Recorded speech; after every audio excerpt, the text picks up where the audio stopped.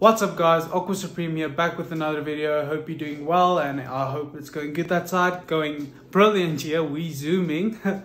Yeah, I got myself some more Bristlenose plecos, the super red ones, super red strain color. Yeah, that one. Yeah, I'm excited for it. I'm going to be placing it into the black tank. Let's get into the video.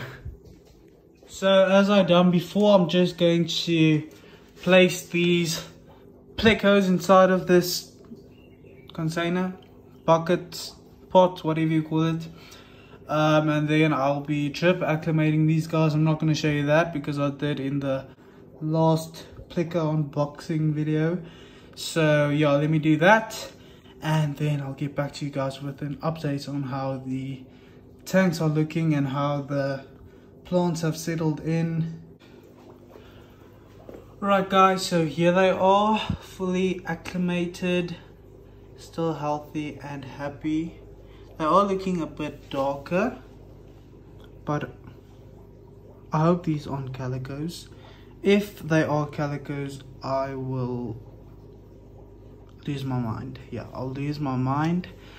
But we'll see when they grow up and when they breed what they are, but I hope they're super reds. They were labeled as super reds, they were sold to me as super reds, and they were at a super reds price, so it has to be a super red. And then update, doing good while they're in there, haven't died, but I do expect them to start melting back soon. I have one shrimp that I see, I don't know where the other is. I think the other one is dead. I'll look for him. I did a water change on this tank, so it is a bit dirty. And update on the last video, when I did add in all these plants, I did find my fifth one. So now it's time to add in my plecos that are going in here. I don't have any caves for them because I did realize that they don't use the caves at this moment, so I'll buy it at a later date, and I'm just going to add them in this tank right now. So let's get to that. I'm going to try and do this with one hand. Don't do this at home. I am highly against it. But I just got to show you guys them entering. Get in. There we go.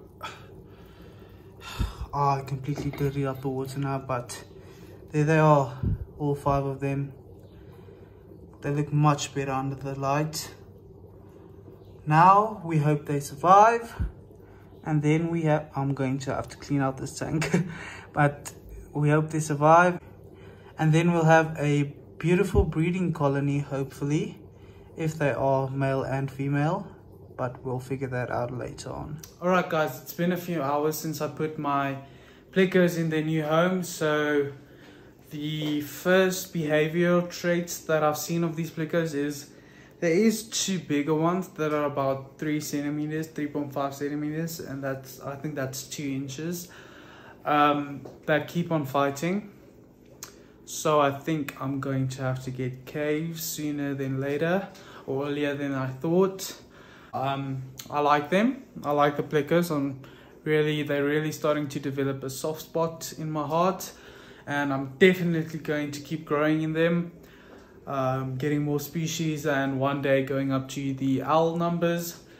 But thank you so much for watching guys. I know this video was short. I just wanted to show you them and update you guys on what's going on. But yeah, that's it for me. Peace.